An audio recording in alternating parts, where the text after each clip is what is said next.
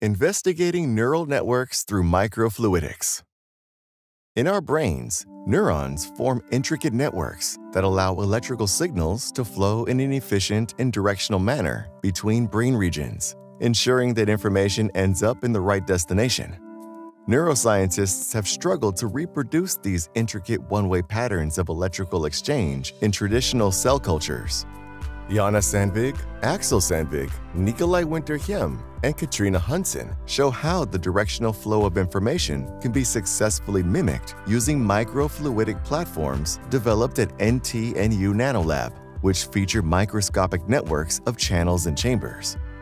On the team's platform, two groups of neurons, each containing a few thousand cells, are placed in separate chambers.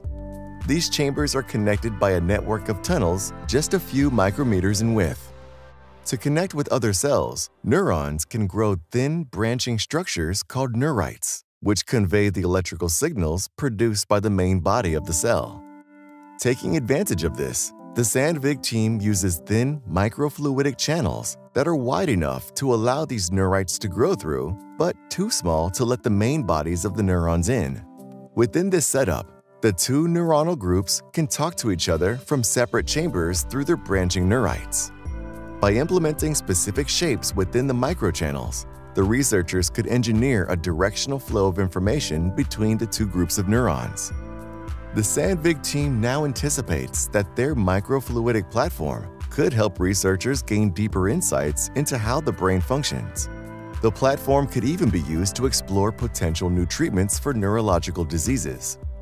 As an example of this, the team has taken their technology one step further by connecting 4 distinct populations of neurons in a microfluidic platform.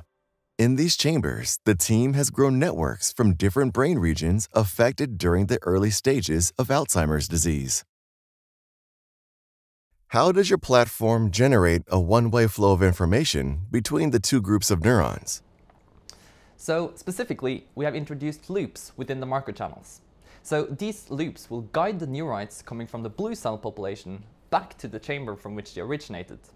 The neurites coming from the purple cell population will, on the other hand, be guided all the way through the channels to connect with the blue cells. So in this way, the purple cells can send signals to the blue cells, but not the other way around. How do you monitor the signals produced by the neurons? To monitor the signals from the neurons, we embed small micrometer-sized electrodes in the surface on which the neurons grow. When the neurons send electrical signals to each other, these electrodes will then be able to detect the electrical signals and send them to a computer. We can then use this data to study how the neurons communicate with each other.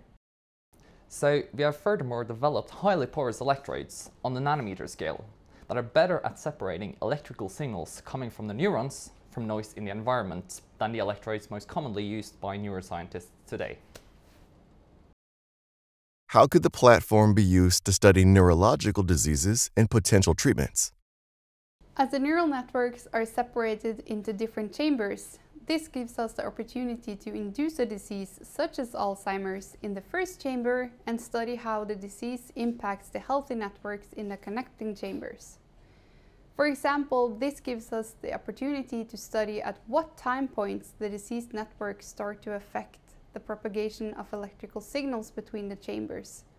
And as such, we can identify optimal time points for treatment and see if we can try to stop the disease development before it spreads to the healthy networks.